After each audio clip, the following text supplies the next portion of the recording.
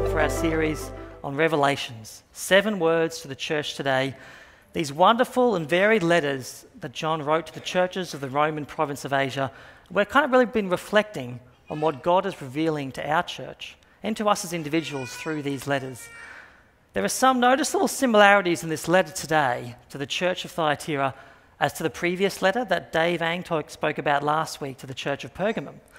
He highlighted how too many compromises and accommodations to the outside world led to the church of Pergamum blending in with the crowd, losing their distinctive nature. But really, if we look deeply into these passages and we look at the root cause, it's very different. And the way to tackle these issues is very different too. So don't be fooled by some of the similarities. Anyway, without further ado, I'm going to pray and we'll get into this passage. Lord, thank you for the way that you've revealed your truth to these churches and to our church, Lord. How you continue to reveal your truth to us as individuals. Your truth and wisdom, Lord, is timeless. I was reading a great commentary on this passage and it said reprinted in 1981, and I was like, whoa, reprinted in 1981? How old is this thing? But that seemed old, but it really pales in comparison to your book, the Bible, which holds so much wisdom and truth, Lord. It doesn't fade, it doesn't wear out over time like some may try to convince us. Putting this stuff into practice literally changes our lives and the lives of others. It helps us to grow in our character, Lord. Just help us this morning to open our hearts as we examine your wisdom and your teaching this morning, Lord. Amen. Amen. So let's get into this passage. We're just going to read the whole thing, okay? We're going to read the whole thing, then we'll talk about it, okay? So it says, "To the angel of the church in Thyatira write, these are the words of the Son of God, whose eyes are like blazing fire and whose feet are like burnished bronze. I know your deeds, your love and faith, your service and perseverance, and that you are doing more now than you did at first. Nevertheless, I have this against you. You tolerate that woman Jezebel, who calls herself a prophet.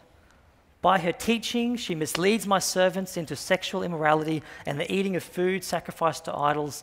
I have given her time to repent of her immorality, but she is unwilling. So I will cast her on a bed of suffering. I will make those who commit adultery with her suffer intensely unless they repent of her ways. I will strike her children dead. Then all the churches will know that I am he who searches hearts and minds, and I will repay each of you according to your deeds. Now I say to the rest of you in Thyatira, to you who do not hold to her teaching and have not learned Satan's so-called deep secrets, I will not impose any other burden on you, except to hold on to what you have until I come. To the one who is victorious and does my will to the end, I will give authority over the nations. That one will rule them with an iron scepter and will dash them to pieces like pottery.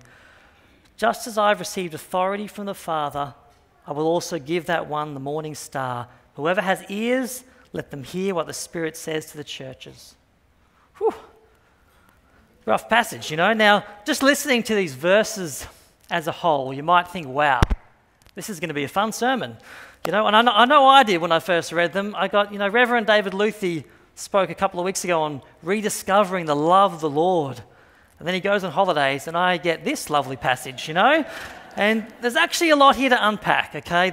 It's much more than just talking about sexual immorality, because on the whole as a church, I don't think we have anyone in leadership that's doing things along the lines of Jezebel.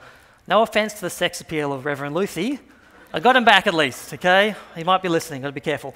But there's a lot that we can take from this passage.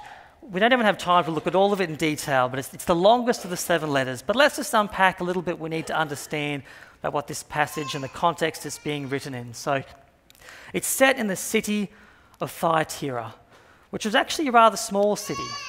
Here's a map of Thyatira where it is. It's about 25,000 to 30,000 people, which is pretty much the population of Bracken Ridge and Bald Hills put together.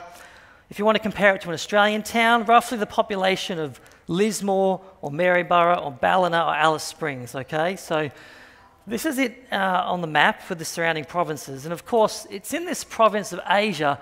This is not the continent of Asia, of course, like we have today. Most of us might have heard of maybe Asia Minor before. That's nothing like this either, okay? Completely different. This is the Roman province of Asia, and like kind of later on everything east of Europe was called Asia, but back then it was just this one little area. So Thyatira, it was a pretty small city, but it did, however, have many what they called trade guilds. This includes things like leather workers, wool workers, weavers, bakers, tailors, dyers, candle makers, cobblers, potters, bronzesmiths, blacksmiths, slave merchants, dyers of purple cloth, and stone cutters. Basically a city with a lot of hard-working tradies, okay? These are just ancient tradies, okay? So if you're thinking of Thyatira, think of a lot of these guys, you know? This is a stock photo of tradies, so they're probably actors, not tradies maybe in this photo, but you get the idea. There's a city of tradies. Now, what they had for a lot of these trade guilds is they had these massive trade guild banquets. These kind of events that not only had a lot of food, which would have been sacrificed to idols, but also plenty of alcohol. And I think most Australian tradies haven't given up on that tradition. But after this big party, including plenty of alcohol, you can imagine that often these banquets would degenerate into sexual looseness and other issues as well. So the question is, what were those of the church to do if they wanted to follow the call of Jesus and remain pure? However, they also wanted to remain employed and part of the society. So it's not an easy predicament that many of them found themselves in. The passage indicates that the whole problem with the church of Thyatira seemed to stem from this one character, Jezebel. Now, it's unlikely that this was the actual name of the lady. It's more likely this was a reference to her character. Like, as many of us know, Jezebel was a pretty darn awful lady in the Old Testament. Through her influence as wife of the king Ahab of Israel, she turned Israel away from God.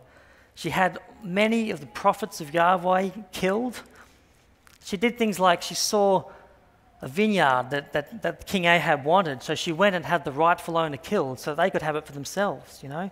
She was a pretty nasty piece of work, and the author is signaling the character of this prophetess by calling her Jezebel. Babies in general at that time weren't called Jezebel because of the history. It just wasn't done, you know. It would have been a really bad baby name to give your kid.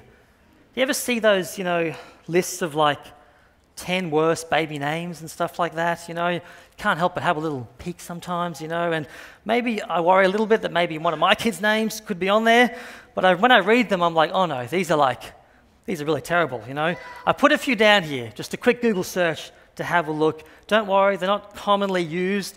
I don't think anyone's going to get offended here because I hope that no one's got any of these names. But these are some of them here, okay? We've got Elizabeth, Maverick, with interesting spelling, and Beverly, Little Sweetmeat. I was thinking about that for our kid. Little Sweetmeat, Sweetman, it's just too sweet. I couldn't do it, you know? Colon, ABCDE, Melanomia, and larceny. So in the 1st century AD, Jezebel would have been on that list, okay? It would have been a really bad baby name. You just don't give that name to your kid, you know? And speaking about children, it's also worthwhile pointing out that the children spoken of in this passage, it's referring to her closest followers. It's not referring to her physical children, okay? In verse 2:23, it says, I will strike her children dead. And that's harsh, but we're talking about God's judgment on sin. We're not talking about hurting actual children, you know? So what were they doing that was so bad? What did Jezebel lead them into? And it was accepting pagan practices as normal, accepting sexual immorality and basically worship of idols by eating the food as if they weren't a big deal, as if they weren't against the purity and devotion of the church of the Lord. And worse yet, they openly encouraged others to join them in doing so as well. And the big reason why these influences got hold so much was because they were permitted by someone who was influential inside the church. It gave a confidence to these indiscretions. Oh, just live a little, have some fun, just enjoy yourself, you know. And it kind of reminds me of when a company put up billboards saying, life is short, have an affair. Just such a shallowness and absolute selfishness to these practices. And they were being spread through the church itself. So it was a massive, massive problem. Something this passage also kind of focuses on are the consequences to these practices, you know. And these are the parts that we kind of recoil from a little bit because they just seem so unpalatable to the 21st century, right? Cast her on a bed of suffering. Make those who commit adultery with her suffer intensely. Noting that this is referring to spiritual adultery mostly, not primarily physical, although sexual immorality was part of the problem. These are very harsh, but righteous punishments. However, I want to focus on, do you notice that the offer is still right there to repent? The judgments are rightfully tough, but mercy is not far away. It says, unless they repent of her ways, repenting of what she has taught them, so they can be instructed in the right ways of Jesus. This is from He who searches hearts and minds, and I will repay each of you according to your deeds. The writer focuses on the deeds, but also for the fact that the motivations of the heart and mind are being searched too. So I think we've got a pretty good idea about what this passage is saying, what's trying to be communicated. So how does that affect us? What does that mean to us here, individuals, as part of Bracken Ridge Baptist Church? And I'm just going to leave you with 2 points, okay? 2 points that I want us to focus on. I think Simon Ward from Compassion was here 4 weeks ago. He just gave 1 point, but I believe you guys can do 2, okay? We can do 2 this morning. The first one is we need to be careful who we listen to. There's a lot of voices trying to influence us, and they can all sound attractive, but some can be very dangerous. In 2:20 it says, by her teaching she misleads my servants. Satan wants to mislead us. How is he going to do it?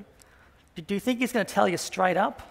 Of course we wouldn't listen then, but he's a lot smarter than that, and there's a lot of ways he has of achieving his influence into our lives.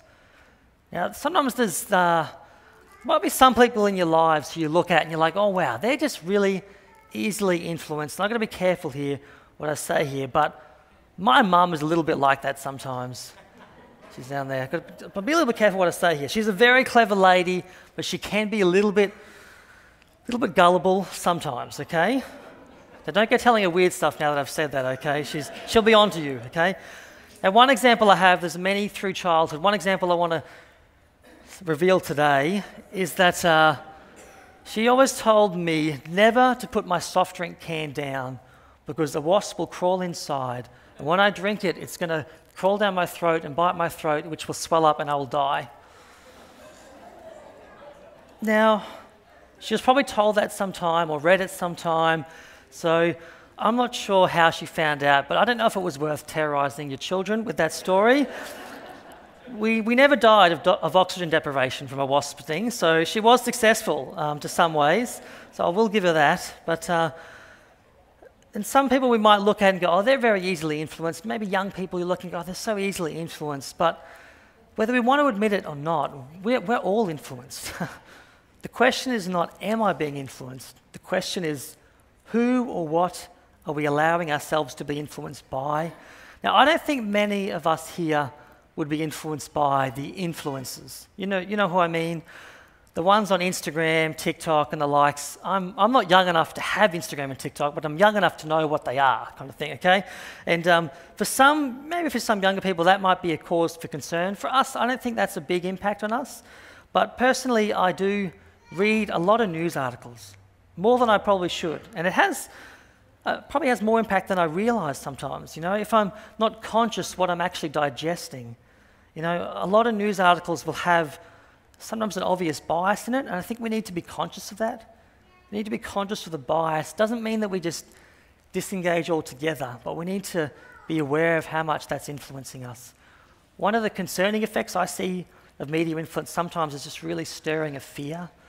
I talk to a lot of people in my optometry practice, and they're worried, they're unhappy, they don't like what this political person did or what this other person said, and their spirit's all riled up and they're unhappy by these influences, but it's mostly just hubris over something fairly insignificant. There's a lot of fear, House prices are skyrocketing. Oh no, house prices are falling. There's interest rates are too low. Oh, interest rates are going to be too high. Stock market's plunging, credit crunch, inflation, stagflation. It seems everything is just on the edge of collapse, when our reality in Jesus is far from that. Our future is secure. Sure, look, these economic affairs, they affect people. We're sensitive to that.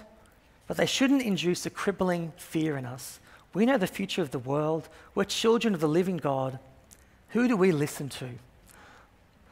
We need to go to the source, and the first way we need to listen to is through prayer, through worship, through the Bible itself. There's other influences in our lives, many positive ones. I love to listen to a really good Tim Keller podcast. For some, it can be time in nature, reading certain authors, a great mentor that helps them to navigate their life, true friends that are willing to be truthful and helpful to them. I'm not here to tell you exactly where your best influence is, but I can tell you that you need to be careful who we listen to. You need to be careful who we listen to. Okay, that's point one. Another thing we need to be careful of, second point, is really importantly, the gospel of Jesus is sufficient. You don't need to add anything. Life is complex, but the call of Jesus is simple. Some of those in the church of Thyatira were getting duped into believing that you needed to add more, but you don't. They already had love and faith, service and perseverance. They thought, so what if I eat some food that has been used in worship to other gods? Why shouldn't I have sex with who I want? I still want the gospel, but I want to add other stuff to it. I want to have everything I want. And it's easy maybe for us to fall into a kind of similar trap, to think, yes, I believe in the gospel, but to be really fulfilled, I need to be a little bit more successful. I need to have a little bit more wealth. I need to have a better relationship with my partner. I need to have better friendships. I need a nicer house. And while none of those things are necessarily bad, they're simply not necessary for the complete fulfillment that comes from the gospel. Jesus being in your life right now is all you need. His goodness is unaffected by our circumstances. And to put it another way, no matter what circumstances are thrown at you, the good news of Jesus Christ will always be sufficient. It doesn't mean things aren't difficult at times, trust me. I just had man flu, I know what it's like. But the gospel will always be sufficient. When you have a root canal, the gospel is sufficient. When you have disappointments in your career, the gospel is sufficient. When financial worries are getting you down, the gospel is sufficient. When you have issues in friendships, the gospel is sufficient. When you are hurtfully wronged, the gospel is sufficient. When you lose someone you love to cancer, the gospel is sufficient. We don't need anything else. We've got a lot of stuff, but don't let that turn into what you need, because you don't. Adding anything else actually just dilutes the value of this beautiful gospel. So we need to hold on to the sufficiency of the gospel. And this next verse is a wonderful verse from Revelation 2:25. It says, I will not impose any other burden on you except to hold on to what you have until I come. It might seem like Jesus asks a lot of us sometimes. When you consider the rewards on offer, it isn't all that much. He isn't trying to burden us, but imploring us to hold on. And I feel that's something that we need to be encouraged by this morning. We want to be careful who we're listening to. We want to be assured in the sufficiency of the gospel. We want to hold on to the love and faith, the service and perseverance that many of these churches were commended for. And I think God would commend our church for that as well too. So we want to hold on to those things. I'm just going to pray for us as the worship team comes back, and we'll just sing some songs and reflect on this as we worship our God. Let's pray. Yes, Lord, we thank you, Lord, that your gospel is sufficient, Lord. Thank you that we don't need anything else, Lord. Help us to not try to add anything else to it, Lord, to come to you and only to you, Lord. I just want to acknowledge, Lord, the wonderful influences in our lives, Lord, that you've put in our path, Lord. Not all influences are bad. Many of us have had some excellent influences in our life that have pushed us forward, that have pushed us towards you, Lord, towards your goodness, Father. Thank you, Lord, that your mercy is near, even for those that have fallen under bad influences, Lord, which we all have at some point. Your mercy is near. Your love and your grace is astonishing, Lord. It takes our breath away. We love you, God. We want to look to you. We want to look to you to fill us, Lord. We want you to be our guide as individuals and as a church as a whole, Father. We want to experience the life, freedom, and hope we have in you, Lord. Thank you that you have put these good influences in our lives, Father. Help us to continue to be careful of who we're listening to. Help us to be assured of the goodness and sufficiency of your gospel, Lord. We just want to hold on until you come again, Father. Thank you, Lord. Amen.